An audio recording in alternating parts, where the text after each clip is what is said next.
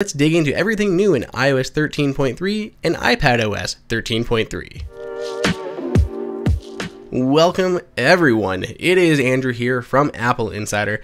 We are talking about the latest release of iOS, that is iOS 13.3 and iPadOS 13.3.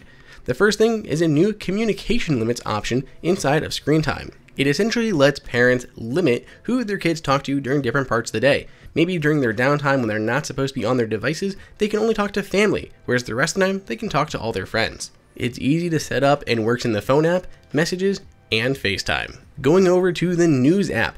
Now, News app articles for News Plus subscribers looking at the Wall Street Journal and other top publications, there's been a redesign to the actual articles themselves, so they should look better than ever for everyone who subscribes to that News Plus platform. Also on the bottom, we have the arrow icon so you can go back and forth between different articles, really easy to move between, and you can like or dislike an article right from the article screen itself, a feature that was removed in iOS 12.2. Pulling up stocks now can be displayed in English or French for Canadian users. We have the stories. Whenever you pull up these Apple News stories inside of stocks, you'll see we also have those arrow icons on the bottom here as well, and anywhere else that you see a news article appearing, you'll have those icons down there.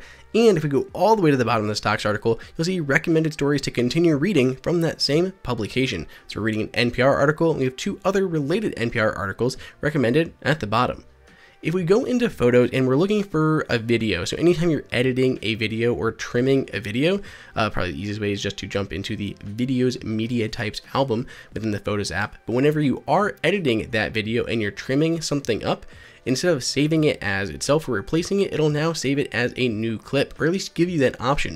So if I trim this back a little bit, hit done, you can see the modal on the bottom that lets me save the video or save video as a new clip and keep both of them. Safari now supports FIDO2 security keys over Lightning, USB, or NFC. iOS supported these before, but now it's supported natively inside of Safari. If we venture into settings once more, we maybe have to back out a little bit from our screen time views, but we go into general and then into keyboards. All the way at the bottom, there's a new toggle called Memoji. Now this allows you to turn it on or off and prevent those Memoji stickers from showing up in your emoji keyboard. If you don't care for Animoji or Memoji, then you can go ahead and just turn this off and not worry about it. There has been a small tweak to the watch icon. Basically the small digital crown there has been changed from black to a gray. Very small tweak, but is apparent if you look close enough. A big feature users were excited for was support for external mice inside of iPadOS and iOS 13.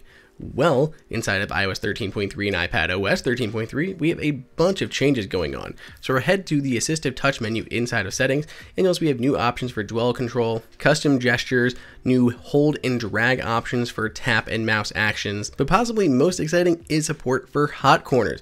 Now you just drag your mouse into any of the four corners of your display, and you can run any of these commands. So there's some basic ones at the top, like opening up Apple Pay, but it'll also work with any shortcut action. So any shortcut action you already have, you can just run your mouse in the corner and run that action. It is so easy to do and really cool. So if you're using a mouse with your iPad, you may want to look into this and really supercharge your workflow. Inside of music, now when you go to share, instead of view album, it says show album. They've also changed the icon from a little right hand arrow to an Apple Music icon. And finally, rounding out our list inside of the Find My app, Apple has updated the Powerbeats Pro icon. Powerbeats Pro are still fairly new, and Apple has updated the icon inside of the Find My app. Otherwise, there's been a bunch of smaller bug fixes and improvements, and I'd love to know if you found anything else that has changed. Reach me directly on Twitter at Andrew_OSU.